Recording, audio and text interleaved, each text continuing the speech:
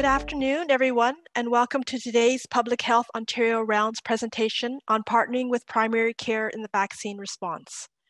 My name is Diane Liu, and I am a family physician and public health physician in the COVID vaccine lane at Public Health Ontario, and I have the pleasure of moderating today's session.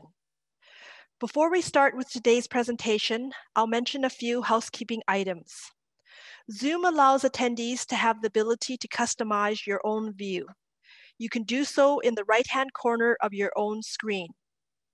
Please use the Q&A pod if you have any questions during the session. We will save questions until the end of the presentation. The chat pod has been disabled to limit any distractions during the presentation. If at any point during the session you experience any technical issues, please email capacitybuilding@oahpp.ca. I would like to state that as the moderator of this session, I do not have any potential conflicts of interest to declare. It is now my pleasure to introduce the speakers for today's presentation, Ross Graham and Dr. Sharon Ball. Ross is the planning lead for the Waterloo Region COVID-19 vaccine response, public health and emergency services in the region of Waterloo in Waterloo, Ontario.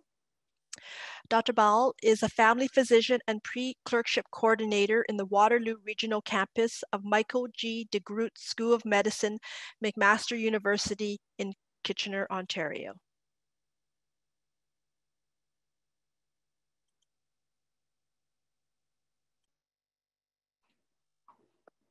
Okay, great. Thanks, Diane, and good afternoon, everybody. It's a real pleasure to be with you talking about this important topic. And I know Sharon and I are looking forward to sharing the Waterloo Region experience with you, I think, but even more, having a discussion about this topic and hearing your experience and what you found to be effective on this absolutely critical piece of rolling out the COVID-19 vaccines. And I'm also very happy that we're doing this before the big storm rolls in, so that we all have power and can be together. So Sharon and I are going to toss it back and forth between the presentation. So I'm going to go for a few slides and then Sharon will take it over. So similar to Diane, there's no conflicts of interest for Sharon or I. And in terms of an agenda, what we were thinking was first to hit you with the key messages that we found. This is based on a paper that we wrote up in trying to share some of our experiences if it's helpful to others. Then we're going to sort of go through, Sharon's going to go through some of the rationale about why this was so critical to the vaccine response. And then we're going to go through what happened in Waterloo Region and really focusing on about 5 key enablers that we found to be critical. And then some of the challenges as well and what we're looking to do to sustain the model going forward. And then we'll revisit those key messages. We hope they stay with you after the presentation and then really want to open it up for a discussion. So I'll just go over the key messages and then I'll turn over to Sharon. So the key messages that we'd like to convey in this presentation are the first one being involving primary care providers should absolutely be central to all vaccination programs, including the COVID-19 vaccination programs. And that means having intentional engagement and co-design with primary care from the inception. The second one is collaborating with primary care on mass immunization campaigns. It requires significant effort. It requires sweat equity and lots of resources and things like that, but it's worth it. And there's a significant return on investment on time spent working with primary care on these activities. And finally, primary care, embedding primary care in mass immunization is really key to transitioning back to what we're all looking forward to, routine, a normal, sustainable model of community immunization post-pandemic. So those are really the 3 key messages, and we'll try to back them up with some of our information as we go through. So I'm going to turn over to Sharon to go through some of the background here. Thank you. So one of the pieces that was very important was really the acknowledgement and the common understanding amongst task force members, of course, our public health and our regional structure about primary care and its role in this space.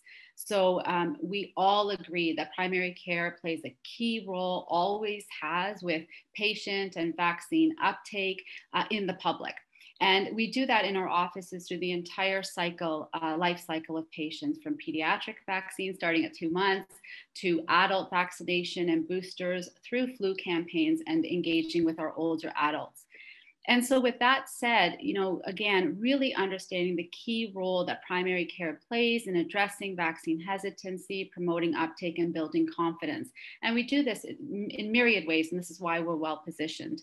So one is really those individualized discussions that happen in a safe place where patients don't feel that they're going to be accused of being conspiracists, but rather they feel the safety of the trusting relationship built between patient and clinician to be able to ask questions and expose a vulnerability and maybe a lack of understanding or some of their specific concerns.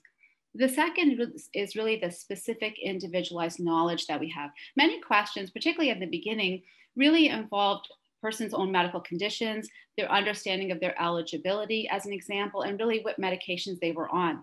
And family physicians and nurse practitioners are well qualified to address those in general, but in the context of in your own office with your own patients, you have that information, that knowledge already. We're also accessible to many higher risk groups. So if we think about the mass immunization clinics in our region that were hosted by team-based sites and later on by smaller practices, really that allowed a geographic distribution that really spoke to equity, that allowed folks who had attachment to rural practices, to CHCs in higher priority neighborhoods, really allowed them to go to a space that was familiar to them, that perhaps was more accessible because of mobility, language, health literacy issues, or other concerns. And finally, we have a role in promoting vaccination more broadly in the public. We have that voice of authority and that credibility, which is extremely important to rely on. And so there is evidence that really starting any novel immunization program is less likely to be successful without primary care support. And so I think it has to be acknowledged that provincially, there has been some concerns about primary care, family physicians not being necessarily engaged to the extent that we would like at the beginning of the rollout. Really questions about where is primary care, where are family doctors in this rollout, which is ultimately a community vaccination program. And this is not unique to Ontario. This is something that we've seen in other provinces and certainly other countries as well. And so, again, that it's unfortunate, but I think there were certainly huge swaths of primary care that did feel disengaged from the larger conversation, and yet were being looked to by patients and by the public for answers. A recent survey across Canadian physicians of different specialties did show that the vast majority of them saw vaccine distribution as an important priority, but 40% were frustrated with the level of physician engagement. And so now we're going to speak about our Waterloo Region experience. Over to Ross. So the first thing we thought might be useful is just to give you a sense of context. I don't want to take for granted that everyone knows all about Waterloo Region, and certainly these factors are important to understanding the enablers and challenges that we experienced. So for Waterloo Region, it is a two-tiered regional government, and public health is part of the regional structure. We're called an integrated health unit versus being an autonomous health unit. So we're right in there with our social services, land use planning colleagues. There's about 630,000 residents or students that live in Waterloo Region, and it is a mixture of urban, rural geography with sort of three major urban areas, the three cities, often called the Tri-City, and then there's a surrounding rural area. We have two Ontario health teams that cover this entire geography and the population, and it's really the 401 highway that kind of divides them if you want to understand KW that way. And it is a diverse population and what we call quickly diversifying. So every time we get new census information, we see that Waterloo Region is becoming more diverse in terms of ethnocultural factors, languages spoken at home, and now it's considered quite a diverse community. And another maybe lastly important thing to understand is that it's largely considered politically stable. And there's different ways people would define this, and some may disagree, but what this does is it allows, I think, an ease of understanding of what's happening at the political level and at the sort of health and the bureaucratic level, and allows for more collaboration, innovation, things like that, which we think was really important. And so we really think that this slide is a particularly important one to anchor the conversation because primary care was literally involved from day one. Primary care leadership, there was a primary care physician lead position on our 12-member task force. There were also primary care lead roles on most of our senior committees, including our kind of mothership, the Sequencing and Clinic Operations Committee, and all of our operations groups had some level of co-leadership with those clinic modalities. We were also invited to really be involved with the co-design of the master plan. So before any vaccines arrived in our region, we were really involved with sort of co-designing how would the vaccine rollout look as equal partners with public health and the region. We were also considered a source of bidirectional information because before vaccines arrive, questions are being posed by patients to primary care. And so that conduit, as things developed, as knowledge was being created, as planning was being created to be able to push that to the primary care community and bring patient and primary care points of concern back to the task force was incredibly important for that integrative model. And finally, there was extensive coordination activities that could be enabled by the physician leads to get going in anticipation of the arrival of vaccines. And so this is a snapshot of our very complex IMS, just drilling down on the operations lane. And you can see whether we were talking about our mobile operations for pop-up and mobile clinics, or our fixed immunization sites that were anchored and hosted by primary care, or the larger mass immunization clinics through public health. In each of these, we had primary care leadership embedded at the highest level. And I think at this point, we wanted to just pause, and there's a couple of polls we can do to get a better sense of your experience. And we wanted to administer the first poll, Lydia, I think. There it is, great. So we'll give you a few minutes, moments to answer that. Great, and there's the results. I hope everybody can see those. Really gives you a sense of the spread between the different folks on the call. So great to have different experiences represented here. Okay. Go ahead, Sharon. And so this is one of those awful sort of crumpled pieces of paper that you give to sort of project management, but this was just at the very beginning, just getting to the idea that we did have an equal seat at the table, and this is sort of my chicken scratch that I submitted to the task force. But it really was sort of thinking through, okay, if we've got vaccine sequencing and clinic operations as our mothership, and out of those we identify the priority population, the modality that would be best for them, how might that look like? And I really did not mean for the hospital to be off to the side in a small box. That was not Freudian, but I think I did sort of think that, we have a product that's frozen, that's landed in the hospital, but of course has to be moved out into the community. And really, when I was thinking this through, the mobile piece was very important. That's really those clinics that we take to patients instead of expect them to come to the clinic. And that's often our vulnerable, high priority patients. And so those are then in the long-term care and retirement homes or in other senior congregate settings, in those who are precariously housed or living rough, and then other communities. And, thinking through that, those are places that primary care and health is already embedded, places that we already had IPAC, engagement, testing teams all through COVID. And so really thinking through at the long-term care and retirement homes that there are medical directors and primary care physicians and nurse practitioners. In our shelters, there are outreach workers and mobile buses that are already going there. And so really thinking through how might those mobile teams be thought through. And our public health unit and our regional task force was very respectful of the fact that these folks have to be engaged with, and they're going to be part. We're not going to parachute mobile teams, but rather ask each of these settings, do you want to be engaged with building vaccine confidence, with actually administering vaccines, and how much support do you need in this mobile team that's created really for you? And so in mobile, it was really that relationship between public health, primary care, and those primary care-based OHTs to lean into those existing structures and relationships. And as we thought through the fixed sites, we thought about the public health mass in site, which obviously would need primary care to support, and primary care-based sites that were also going to be mass in sites. and sort of thinking through how that would look like. Maybe at the beginning, that would be our larger resource team-based sites, running more regional clinics, and eventually getting to all practices to allow that geographic distribution and to give everyone a part. Next slide. And so this was a colleague who actually made this a little more palatable for the task force.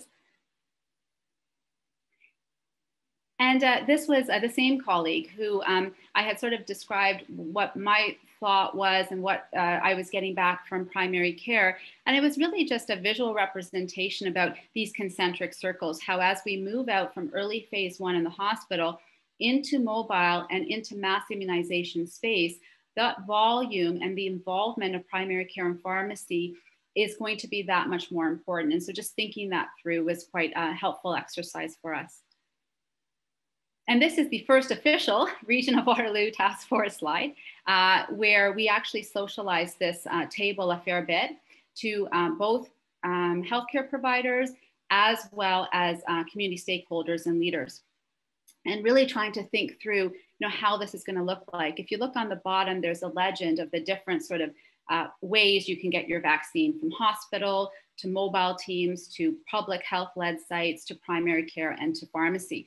And you can see, whilst we started with those hospital clinics and mobile, that very quickly in early phase 2, even late phase 1, we're moving into sort of a primary care, community pharmacy, public health-led model. And it was interesting when speaking with the leaders in our urban Indigenous community who led and designed their vaccine administration and their rollout and had specific asks for the region. One of the things that was identified is, in addition to pop-ups in culturally safe and appropriate spaces, they really also thought in some cases primary care and the relationship the community had with their primary care provider would be important. And that really was a theme that we heard throughout the rollout. And so what the regional task force landed on was a 5-clinic model. And it's important to mention, at the hospital clinic, from day 1, there was primary care there. RPNs, medical office assistants, family doctors, NPs. Why? They didn't need human resources. There weren't that many vaccines, and they had the hospital.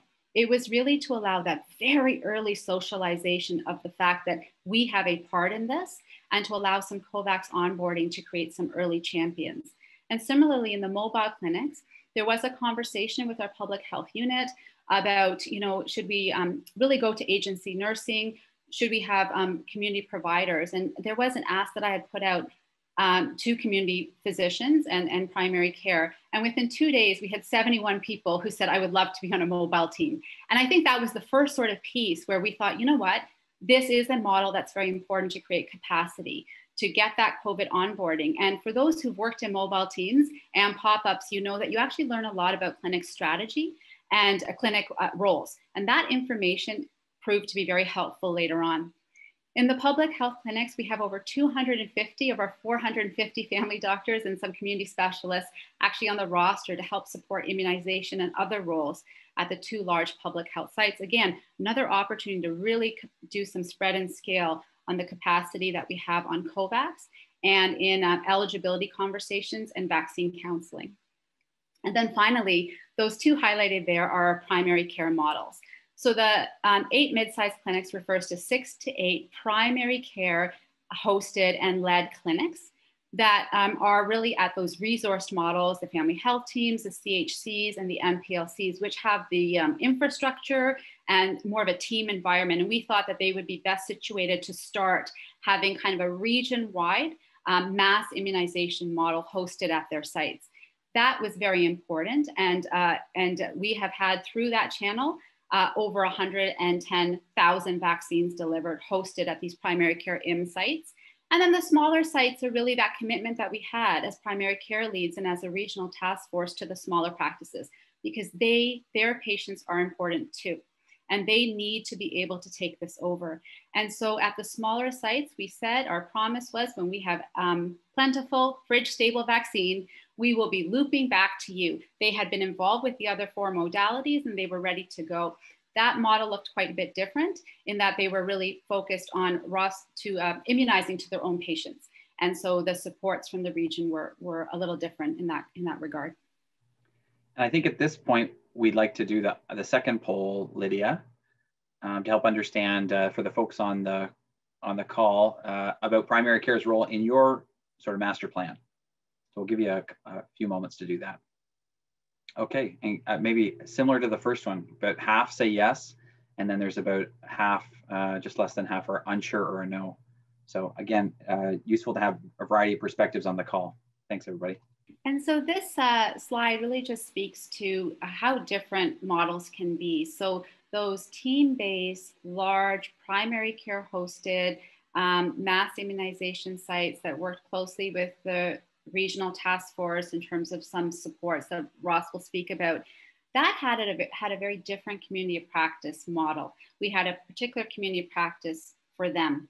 These were region-wide clinics that were using the Virto scheduling system, and there was complexity. One of our sites actually has 750 people go through a day. So really they needed a different approach than the fifth modality, which were the smaller practices, which typically had no allied health or maybe one or two nurses, but largely physicians and medical office assistants. And those folks needed a very different language. They were only vaccinating their own patients. So the regional supports were much less. And really it was focused on a different workflow and different billing codes. And so just want to make that point, how we need to lean in differently depending on the practice model sometimes.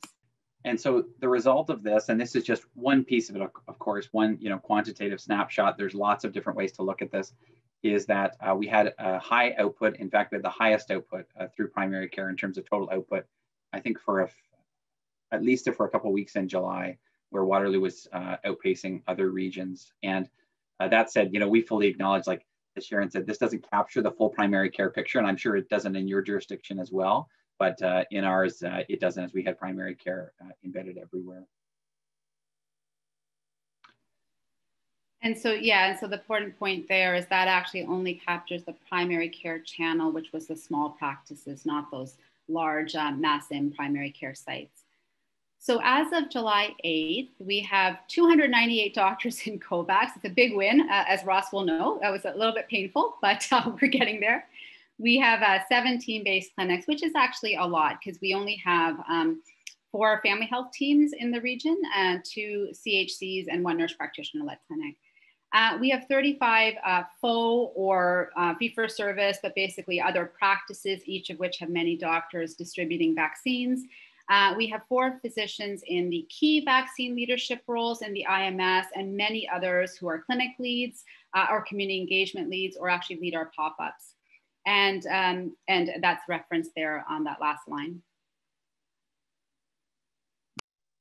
So now I'm going to go through, thanks Sharon, I think that's a really good overview of kind of like the Waterloo Region approach. And now we're going to get into it in a bit more detail to give you a sense of some of the nuts and bolts. And, this is really just from where this comes from is discussions with those physician leads, as well as public health and other players at the table coming up with these. And we've landed on sort of 5 top ones, but of course there would be others. These are just sort of the 5 top that we thought might be most useful to share with others. So the first one, as Sharon mentioned, is that importance of identifying primary care leadership from day one. As you saw, primary care and community pharmacy had positions on our most senior oversight committee body of the vaccine rollout. And we're involved in pretty much all aspects. I mean, either in a leadership role, but certainly in the design and in the staffing of pretty much all modes. And this was really critical because it's not like, public health has some expertise in this, but everybody has expertise in different aspects of this. And it had to be bi-directional and building things together, sharing information. So especially as the information was really changing, it wasn't that, one group, the hospital or public health had all the best ideas. It really had to be a partnership and sharing information. It was also really critical to have those leads identified to get information out. And this is important because, pharmacists or physicians, and especially in different practice, need different types of communication in different ways. And so, the public health bulletin is great. It doesn't always serve everybody's needs. And so having leads that are known to the community to liaise and do that timely, and what's really important maybe is curated information to those different groups. And I think it's maybe important to note, as we put in the paper, that this lead role, the formal representation from primary care is not formally part of the overarching vaccine task force. So it was a little bit of a different flavor in Waterloo Region.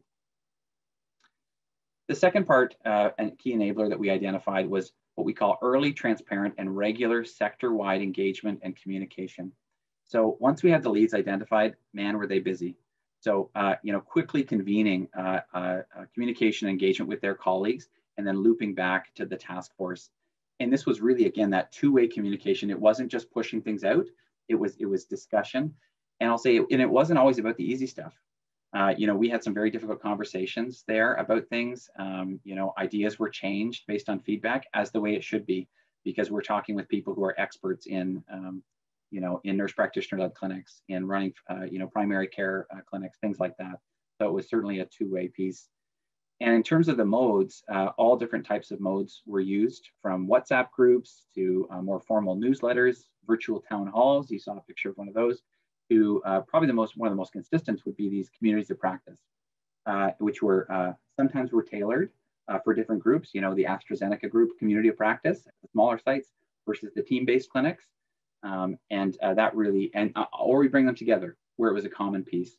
And those are things that we've all maintained because the change has not stopped, of course. There's been lulls, but and I'm sure you've all experienced it, whether it's every week or every day, the information is changing. That communication is just absolutely critical to be flowing. And we still do that. I'd also say just some really specific parts I want to hit on this slide are some of the things around onboarding people. So it wasn't just around communication, but it was around, once we, as Sharon mentioned, once we had some people who had used COVAX, who had experienced a clinic, and then they were part of the group as well, that enabled us to get more people on COVAX, more people involved in the response. And it wasn't just always coming back to the leads for everything coming out of public health. It really did that community practice essence where it's a group of peers who have information and we're bringing on people all the time. The third factor, as Sharon mentioned, is that co-design of the vaccine rollout plan. So, public health had a specific role in terms of authoring the plan, you could call it, but really, good plans are done when you engage the people with the information and the people being affected, and we tried to do that. So we had those leads and representatives involved in the vaccine rollout master plan or playbook. And this involved early involvement with all types. We didn't just wait till that last primary care mode. As Sharon mentioned, it was really primary care from day one. You could almost, one of the phrases we use is starting with the end in mind. We were always thinking about, getting out of this thing or how are we going to transition out from the beginning. Primary care was also very involved in the capacity building in terms of things around COVAX and starting up clinics. So, just one specific example would be, it was quickly identified that while the resources from Ontario MD for primary care had some use with some certain groups, there were significant gaps in what supports primary care needed. And we responded with, for example, we had, twice weekly, I think we called them vaccine boot camps, and everybody from primary care was involved, and you would come out, meet with our local super users. Other things we did was we quickly created basically a local IT help desk, COVAX help desk, which ran 7 days a week, 12 hours a day to provide local help. And we shifted how we design clinics and would set up clinics to saying, the first person we want to know is, the leads. The second person we want you to do is identify who's going to be your COVAX super user, because that was such an important part. So that really wouldn't have come without that bi-directional constant dialogue. And then another part here, I think, as we kind of mentioned, there is that early adopter piece. We built capacity, and then they could then work with their colleagues. So it wasn't always coming back to the leads into public health. The fourth one we like to talk about is what we call sort of saying yes to in-progress strategies, which, everything about the vaccine rollout was an in-progress strategy, really relying on mutual support and trust. And it was critically important that the primary care sector, they felt like they had been engaged, they felt like they'd been informed, and then they were ready to trust that public health would be there for them, and that we knew that they'd be ready to seize new opportunities and to implement change. And, one of the examples, you've probably all experienced it, we certainly had it, was the, Friday of a long weekend.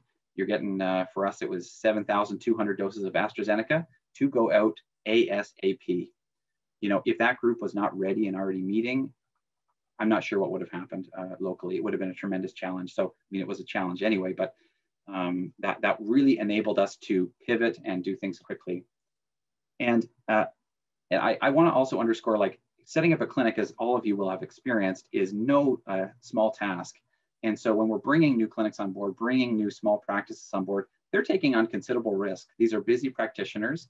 And so they're taking on risk, they're taking on, it's resource required.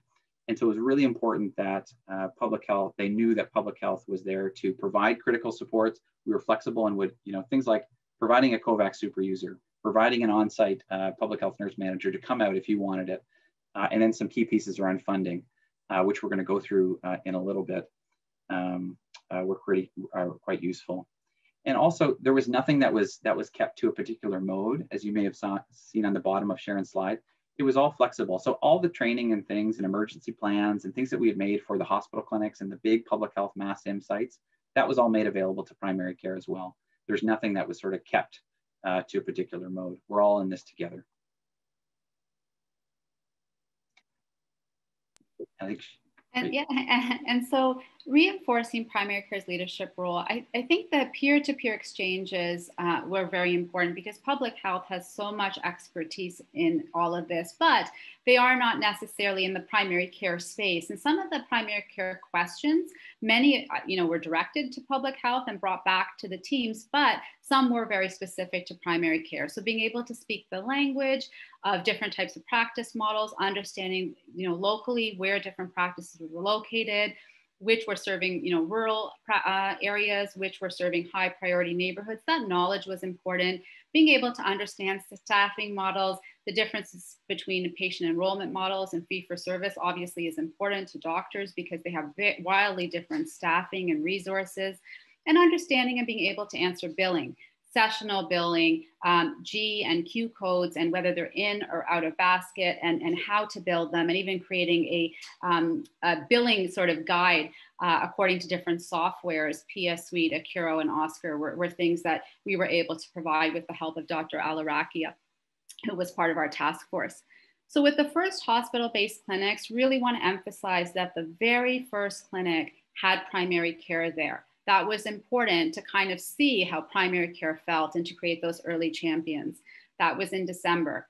In January, that ask about mobile clinics came out, and there was such an opportunity to scale and spread some of that knowledge, really not only focusing on COVAX onboarding, but how to run clinics, how to look at different roles and responsibilities. And that put us in good stead as we tried to recruit for public health mass in clinics. People started getting a sense of eligibility conversations and difference between different vaccines. When we did launch our first team-based primary care clinics in February, March, we did it in groups. So based on geography and readiness, there was a group 1 and a group 2. And again, that group was really good about sharing and exchanging ideas and lots of support with the region and a lot of cohesiveness.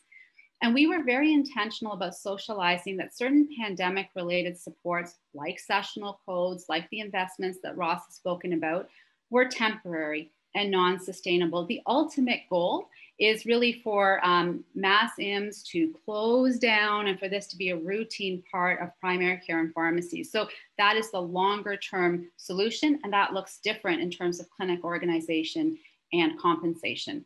And finally, our first small practice clinics, and Ross talked about the AstraZeneca, they were really, the key there was to have laid the groundwork for that larger spread and scale, always coming back to the moment we have more fridge stable vaccine, you need to be ready.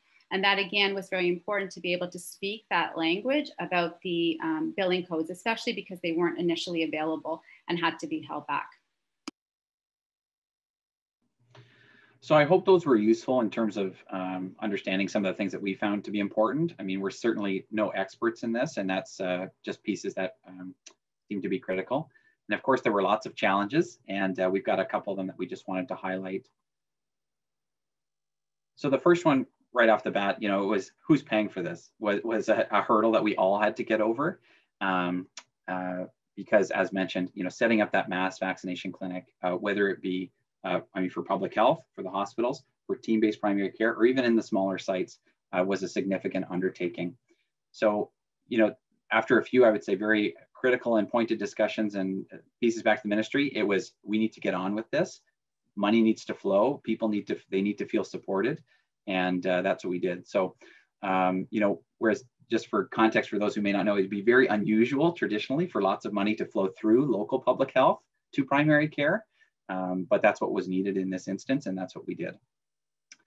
So we created basically for primary care 2 separate funding streams. One was based on those larger team-based primary care clinics, which really are, for us, we're setting up 5 to 7 day a week, larger sites. As Sharon mentioned, some of them doing about 800 or plus doses a day. Is separate, is different from the needs of a smaller office doing it with their patients as appointments are done. So we do have 2 different methods there of funding. And I mean, it's a risk for them. It's a risk for public health. We're hoping that be reimbursed, but it was essential that be without delay. There's no time to sort these things out when this stuff has to get moving. So that was a challenge. And so, without putting too fine a point on it, pandemics have a lot of breaking news, lots of shifting parts, lots of things going on. And I mean, of course, we acknowledge that. But certainly, I mean, it does create some tensions, right? When you find out on a Friday on the news that family doctors will be reaching out to their patients 80 and over on Monday, I mean, that does cause some consternation. So lots of work on the weekend with the primary care leads. First, to acknowledge on Saturday, we heard the announcement too. Good to know. And, we're going to loop back with some tools on Sunday, and then really putting out Sunday, a template letter, public health, putting out an advisory on Monday, allowing the implementation of Q07 codes. And so basically, it's a very small example, but it's just the idea that you're being very transparent, coming alongside, really sharing the information from public health and the task force, and really supporting public health's effort to make sure that everybody is on the same page. And, just understanding that there is sometimes distrust that can happen if that communication channel isn't there with providers, but, just sort of mimicking how patients feel. Just understanding that patients are going to be calling their family doctor's office on Monday. So how do we support them for those phone calls?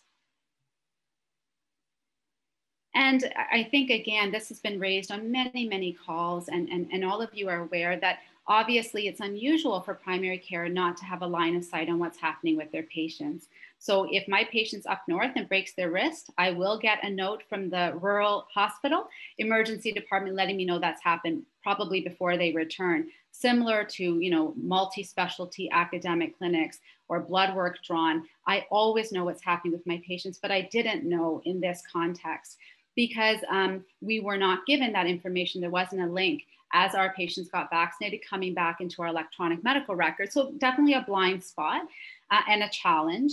Now that is, now being supported through HRM e-notifications prospectively since early mid-May. And I understand we will be getting information about our rosters, first and second vaccines soon. And that will help us target those patients who have only 1 or 2 or 0 vaccines, and really have a targeted outreach, which up until now has been challenging. We've had more of a blanket outreach. And so what can you do locally? You can acknowledge that that's a bit of a pain point. That's important to do, and that people are working really actively to address that. And the second thing is for our own clinics, for our region public health clinics, and for our team-based mass immunization clinics, feed forward to them that it's important as part of their workflow at intake to ask the primary care provider. Yes, that information is not quite getting to us yet, but at some point it will. And so really trying to take the feedback from the local community back to the task force and making sure the task force makes some efforts on the ground here. And just to recap the messages that Ross introduced earlier, we're hoping at this point that we've tried to communicate why involving primary care providers is very central to vaccination programs of this size and scale, how it should be intentional and hopefully from the onset, how certainly it involves resources, as Ross said, with sweat equity, support for infrastructure, really setting them up for success. And that includes financial resources, but it's incredibly important as they interface with the public.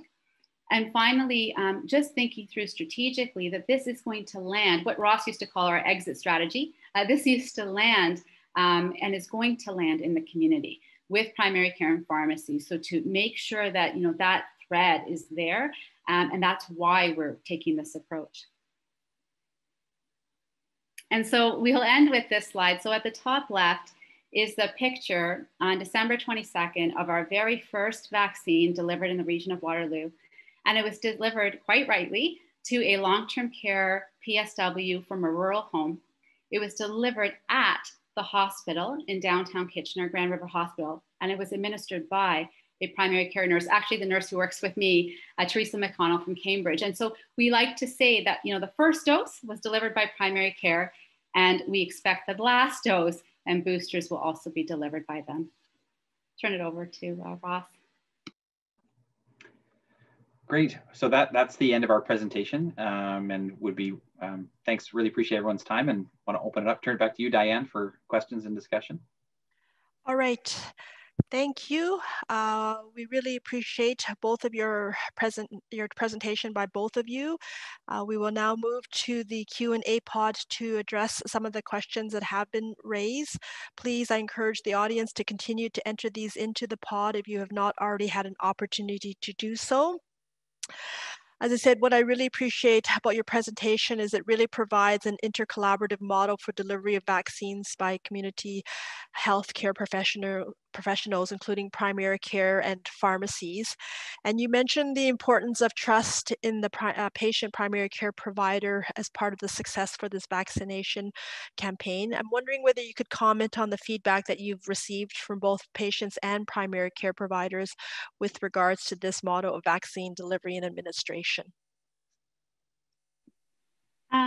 So patients have been very appreciative. I think it's not a surprise to them. I think it would have been a surprise had we not been involved, I think. And so, you know, for example, I have a small family health organization of 5 physicians, and I'm the lead physician there. And I just yesterday and this afternoon, after this seminar, I'm going to be vaccinating my patients. And I have heard from quite a few patients who are 70 plus, 60 plus, who had come to me for their first vaccine. Dr. Ball, I was just waiting for you to have it in the office. Or I was just nervous, Dr. Ball, about, you know, going to, because they have anxiety, going to a mass immunization clinic, and I figured it was here. And so there is that sort of opportunistic piece and that sometimes comfort that happens in primary care. On the provider side, just delight. And I think this is not unique to primary care. I think everybody who's been involved with those clinics, be they mass clinics or hospital-based clinics or mobile teams or primary care clinics, Dr. Liu really feels strongly that it's just very meaningful work. And so all of the anxiety that we hear from clinics when they're first starting, their first vaccine clinics, they'll be, you know, a little bit anxious, a little trepidatious. Why did I get involved? By the time we loop back on the community of practice a couple of weeks later, they are our biggest champions. And they're the ones who have helped recruitment because it's such meaningful work. Okay, thank you. And Ross? I would just add to that we do surveys of everyone who we can reach involved in the vaccine response, of the volunteers, staff, and physicians involved. And the response from physicians has been very positive. Everyone wishes the supply was more steady. We do as well, but no, everyone, what Sharon said is rung true in, you know, samples of, you know, 600 to 800 folks involved. Okay. And I'm wondering, there are a few questions in the chat about the actual vaccine operations logistics, given the fact that, you know, there are a large number of people being vaccinated across the age group. And just wondering, the few questions that were related to that was, you know, we have a number of primary care providers, physicians who are concerned about providing COVID vaccine in their offices. And did smaller primary care practices find there were roadblocks to administering vaccines in their office, such as you did mention a touch on COVAX, the logistical software program for entering the data, administrative support, lack of space for 15-minute observations, etc. I'm wondering if both of you could please reply to those questions.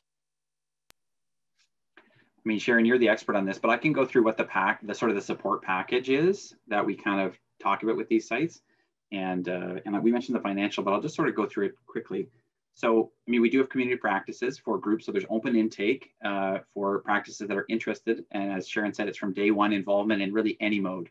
So we encourage, you know, any able clinician, technician, or student who's legally allowed to administer the vaccine can be involved in any mode. And then when it's a particular smaller clinic that wants to be involved, the setup support would include things like they can walk through other clinics, MassIM site, they can get any resources, or we can send a public health nurse to come to your site and talk it through with you. That's one. COVAX, we've mentioned, in addition to Ontario MD and the provincial help desk, we did in-person supports for them to get them, including sending your staff to an active clinic or to our boot camp, which was twice a week to learn COVAX and work with a super user. We also provide end of day dose supports. That was a challenge for folks. How I'm nervous that I'm going to have high wastage. Information is changing about AstraZeneca or Moderna. Am I going to be able to use it? Well, we have a centralized method that you can call in and we'll help you get those doses out. We'll bring people. And I would say, and then there's the community practice support, which I don't want to, is that group is there. It meets regularly. If you want to talk through this, connect with your peers. And then the financial support for smaller offices, what we allow them to do is to bill us monthly for, it's around $500 worth of supplies, costs. In addition, we provide the vaccine and supplies, but they can bill us up to $500 per month for additional supplies related to it. So that's sort of, and if I've missed something, Sharon, we'll add it. But that's kind of the support that we tried to wrap around smaller practices coming online. Yeah, tremendous support from public health in the region, as you can see. And, we did get those same things mentioned. So COVAX is one hurdle that, we all know about, but lack of space and the flow. So what we did was we actually had just faux doctors leading this modality who understood those pieces and actually in many cases had been to those practices. And we walked through workflows. So one of our workflows was, okay, let's not be uber fussed about the COVAX. Everything has to get into COVAX. It's not going to look like a MassIM or a primary care MassIM where you have a separate greeter and you've got a separate check-in and you've got different iPads and you've got to check out. That doesn't exist in the flow. So what we're going to do at the beginning is just work on clinic flow and focus on that 15 minutes. And so options were in the evenings, having one vaccine day a week. Another option was on a Saturday, to a Saturday blitz, was actually very palatable to a lot of physicians. So that was one model that we talked about. We talked about paper. We gave everyone about a week or so grace to actually have just everything done on paper. And then that would be submitted to public health and we would enter it in just so that they could focus on the flow and perfecting that. Of course, they had an obligation to get onboarded after that. And so being able to speak that language and really get away from a MassIM public health clinic and really think about what are the barriers. And one by one, the leads worked with each practice to help solution some of that. Yes, I think that is both excellent in terms of how you're describing it, really tailoring it to the needs of the primary care provider, primary care physicians, nurse practitioners, but also in terms of the clients and the patients, what works best for everybody in order to deliver these vaccinations in such a quick and efficient manner. You both mentioned the billing, and there were a few questions, and I know during the presentation you talked about the Q and the G593 codes, but there were a few questions related, do family doctors administering vaccines in their office bill H codes or fees for service codes? Another question similar, what costs were the public health dollars allocated to cover? Were your family medicine leads paid for their time? And can you clarify the funding which is provided to smaller primary care clinics to make their operations more sustainable? Maybe Ross, you can start with that and then I'll loop back on some of those specific billing ones. Great. So I think I outlined the smaller site kind of piece, what we do there. For the team-based sites, our 7 team-based site clinics, that's really what they're doing is setting up a clinic. In addition to that, what we did is created a purchase of service agreement with them, with the health unit, where we outline roles and responsibilities. We basically contract them, and then we would flow funds for the roles for clinic staff where they needed reimbursement. Trying to think, I won't get into the nuts and bolts of it here, but basically, we provide vaccine supplies. There were some roles that were provided directly by the region, which were completely foreign to most primary care sites, like security. Security, they didn't have security guards on staff, so we did that. And eventually we transitioned that as well to being a part of the primary care. So it really was, because there were times in primary public health was, overstretched. I mean, we're all overstretched, but we transition that. But so there's that small site piece that I talked about. And then for the bigger team-based sites, it was contracting them to run a clinic 5 to 7 days a week, you know, from now till, well, it's going to end early probably, but we contracted them till the end of October. And a pretty big reimbursement piece there.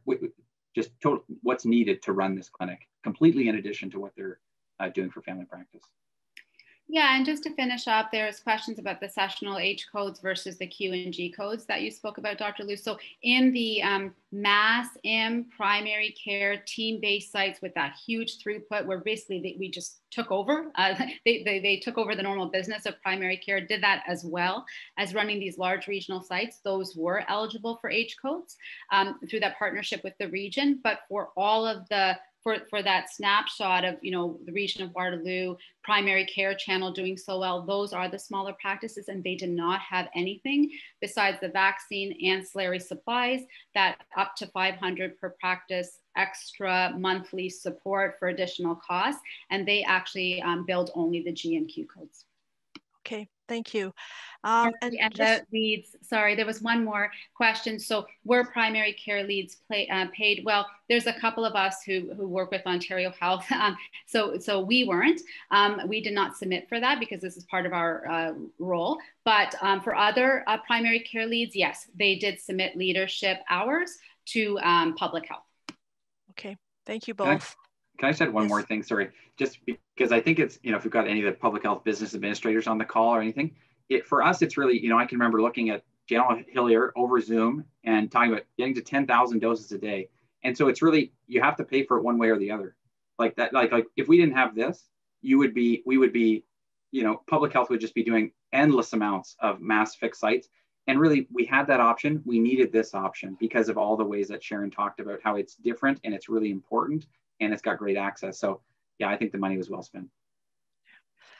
Thank you both, because I think it also demonstrates that there is flexibility in terms of the billing, which obviously is, you know, of concern. There were a couple questions regarding like how can you like balance running your own, you know, mass immunization clinics and supporting primary care, you know, physicians, providers in this model.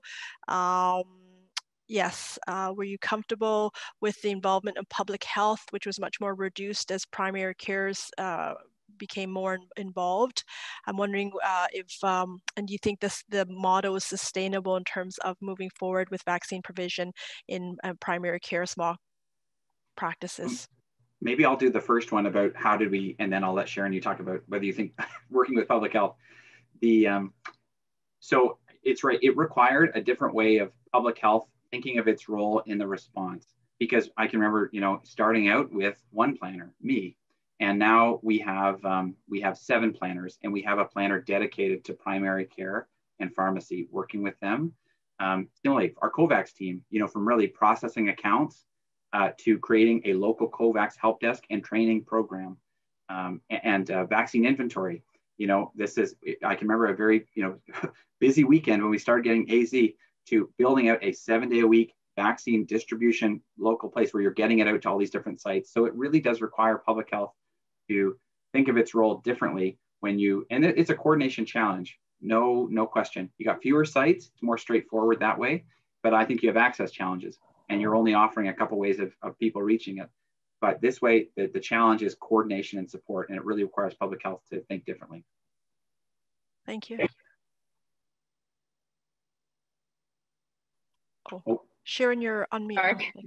And I think in terms of the public health piece, I think for sure once that initial, I'd say Ross, 4 to 6 weeks as we were standing up each of the team-based clinics, and then the couple of weeks in where, you know, there was extra support in terms of access to super users, maybe vaccine drop. After that, I mean, they have been incredibly autonomous. And the primary care small offices have always been autonomous. So the amount of public health pieces there, there's always solutioning around COVAX with the larger clinics. And obviously, you know, sometimes offices have to be ramped down or ramped up depending on vaccine supply. There's all of that piece. But overall, they are fairly independent. Okay, thank you both. It's lovely to hear that collaboration, and it really sounds like, you know, everyone had to figure out where their roles were. There was a question related to, you did mention it, but did hospitals get involved in the vaccine rollout, or was it just primary care and pharmacy? And yes, that was one question. Yeah, so the hospital certainly was the first, to put up a clinic. After that, they continued to provide a lot of expertise and were part of our mobile teams, particularly around vaccine draw up and some clinical leads. One of our two public health region-led sites is actually managed by the hospital, Grand River Hospital. And recently we've had a transition for our operations lead actually to a hospital pharmacist who's on the task force. So definitely a lot of, I think, collaboration between the acute sector, public health, and primary care. Okay. And Ross, is there anything that you would like to add? Okay. Just time for a few more questions. Thank you, everyone. So this was, we were talking about moving forward in terms of vaccinations in general, and it says, are you finding that there's still significant interest in additional patients coming for vaccine to primary care? Interest seems to be plateauing. How are we going to get the late adopters, vaccinated? Yeah, that's a great question. I mean, that's where our heads are at right now. I think many regions is transitioning out of the mass sites and going mobile. And it's really what we mean by that is, as many primary care practices as we can, because of all the benefits that experience provides and the skills that those professionals have, as Sharon mentioned, and really trying to improve access. I'm not sure I have any wisdom on it right now.